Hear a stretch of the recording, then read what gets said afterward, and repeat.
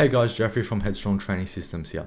So today I'm coming at you guys with another programming video, and in particular we're going to be talking about how we manage pain. So how we manage pain and injury in an athlete where it's come into a case where it's become a chronic long-term injury. So I'm not talking about acute flare-ups of maybe say something happens, there's a spasm or there's a cramp, but rather a chronic condition where it's lasting over maybe 2 weeks now, and it's affecting it's reoccurring and it's consistently affecting the movement that the athlete can perform in.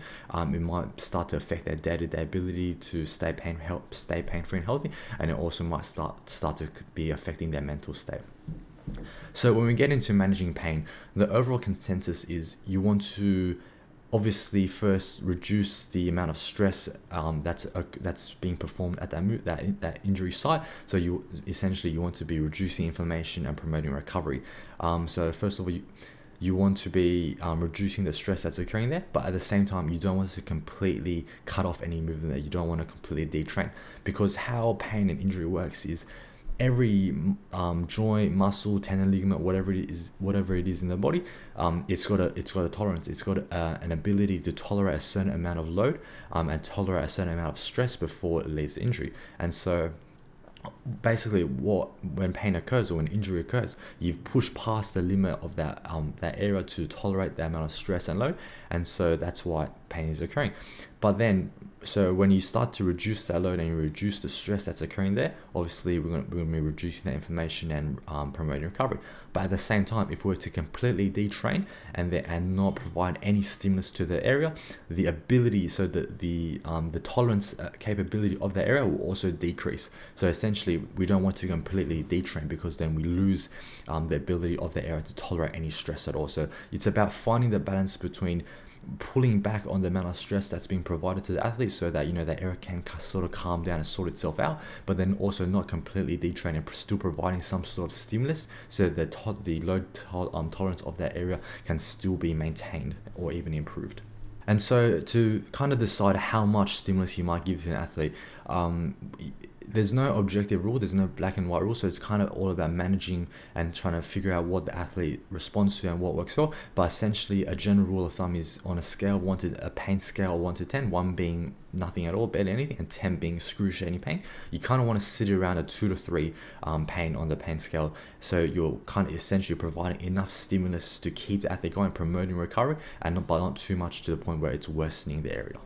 So now as we get into the video, I'm going to be talking about the main variables that I would look to adjust, and the variables and protocols that I'll manipulate in order to keep the athlete on track and essentially provide them enough stimulus without worsening the condition.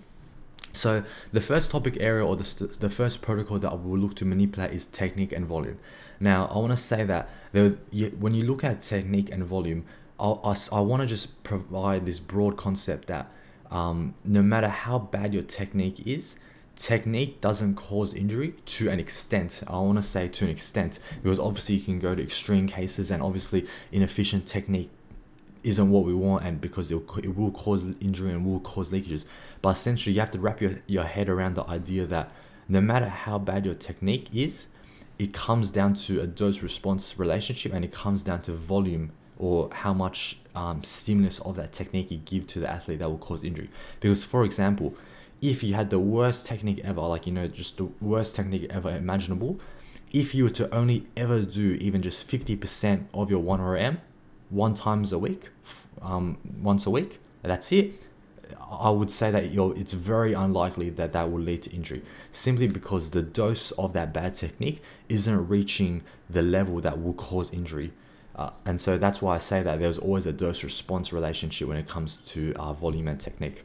Because, but then in saying that, it's not. I'm not trying to advocate for completely ignoring technique, even if it's very bad. It's because obviously that then limits the ability, and that puts a ceiling cap on the amount of dose that the athlete can handle. Because if you're performing your movement with very inefficient technique, then your athlete can't perform a lot of volume with that bad technique, because then it will cause injury. So that's why I first want to just put out the idea of a dose-response relationship, where you have to find out how much stress the athlete can tolerate without worsening pain. And usually that's why I say the emphasis is on volume for more like, you know, intermediate to advanced lifters who already have a good grasp of the movement concept. But if you are a more novice lifter and the movement pattern is clearly inefficient and clearly causing problems, then that's definitely an area I would first address as well. So it's kind of about finding the balance between obviously you want to clean up technique if there's an obvious issue, but then you also want to look at the importance of volume and managing that in order to reduce pain. So to wrap up that first concept, technique and volume is kind of the first area that I'll look at. I'll first look at technique to see if that there are any very obvious issues that's causing the problems, and if not, and there is any manipulation that needed, then I'll look at the stress and the amount of volume that they're handling, see if that anything's different, any differences have occurred there from the last block, to kind of prompt us into a direction of finding out why this new stress and why this new pain is occurring. And so I would then look to manage volume and essentially pull back on the volume, so that you're not constantly pushing the athlete into a zone of causing pain. So now that you've first looked at technique and volume, the next area that I want to talk about, where we will look into, is volume and intensity.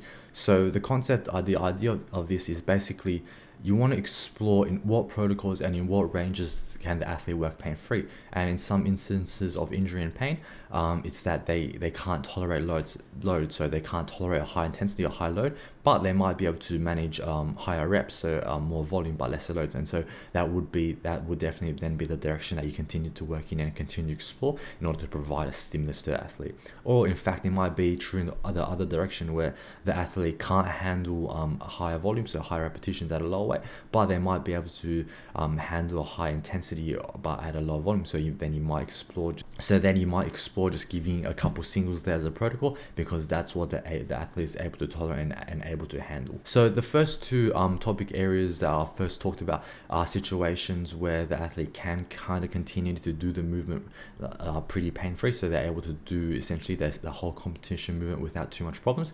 But now we go to a more heavier case where say the athlete can't do a certain part of the movement, so maybe they can't hit depth on squats, or on bench they can't come to their chest, they can't come all the way down, or maybe on deadlifts they get pain starting the bottom position because of how more hip dominant and lean over the torso is. So this would be a situation. What we would look to do now is to constrain the movement. Essentially, you want to then manipulate and constrain the movement and provide the athlete a type of movement that doesn't work in the ranges of causing pain, in order to allow them continued exposure and continued stimulus.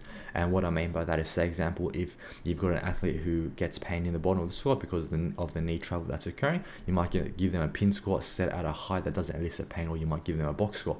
Or say on a bench press they can't come down and touch their chest, and because of that, the range of motion occurring there, you might give them a spotter press, or you might also set up a pin press there that stops them before they get to the level of pain. So basically, with this concept, it's all about finding and manipulating and adapting the movement, and so that they can still get as much specific exposure as they can to the competition movement without further eliciting pain. And then with that, you would essentially kind of, with the recovery, as the tolerance of that area builds up and that pain goes down, you would then start to progress over week by week, or even block by block, by slowly moving back that adaptation back to the competition movement. And now the last topic area that I want to talk about is basically the use of accessories. Now, there are two situations where accessories will be used. First of all, I want to talk about a very extreme case where the competition movement can't even be performed, or any variations of it, just simply any movement at all in the area will elicit pain. And then in situations like that, in order to continue prompting muscle exposure of that specific area, then you might start to look at accessories, or a very pullback version, just simply to get exposure in the muscle, so that muscle doesn't completely become detrained to stimulus. And then secondly, I would also look to use accessories to supplement the movement, as in order to build up the tendons or ligaments if they are the causes of pain, let's say being damaged.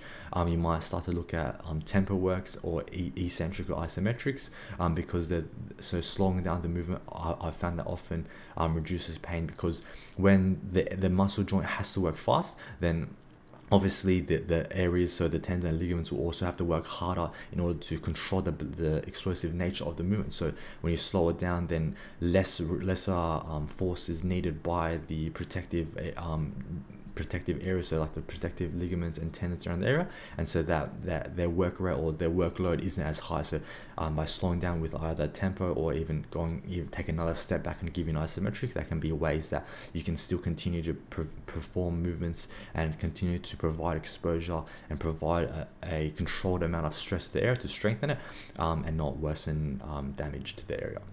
So that's all from me today, guys, going over a few the main areas or the main variables that I will personally look to adjust and manipulate and play around with when managing pain, chronic pain.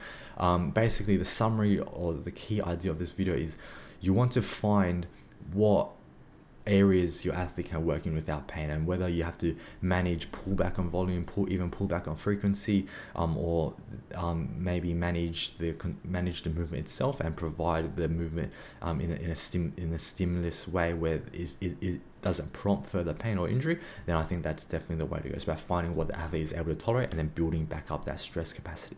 So that's all from me today, guys. Hopefully that's helpful for you, and I'll catch you guys next time. Take care.